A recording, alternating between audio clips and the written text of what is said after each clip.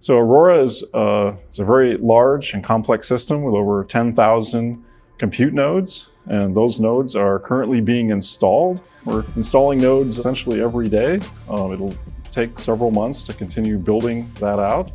We've also built the network infrastructure that will allow these nodes to communicate, to turn the system into a single computational engine that can solve large-scale problems. So it takes many, many months to stand up these supercomputers and then to validate them and to commission them.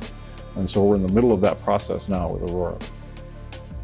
So as we build these large-scale systems, we also build smaller test and development systems that help us debug software and prepare the user community for the large-scale system.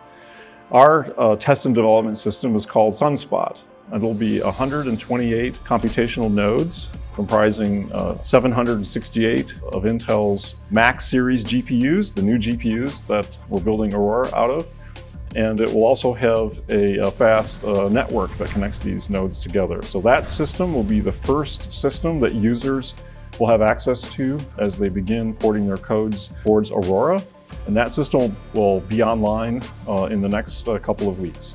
So our early evaluation of our pre-production hardware is showing quite competitive performance to systems that are currently available in the market, both at the component level, at the individual GPU and CPU level, but also at the architectural level of the whole system. We expect the production hardware to be even better, and we look forward to having the ability to test this at scale across the entire system. The Aurora plan is to run a system called DAOS. DAOS stands for Distributed Asynchronous Object Store. It's a type of storage system that's very high performance, that will run across all of our storage nodes, that provides very high bandwidth I/O to all of the compute nodes. It's a product that we're very excited about pioneering at large scale, and you'll hear more about it next.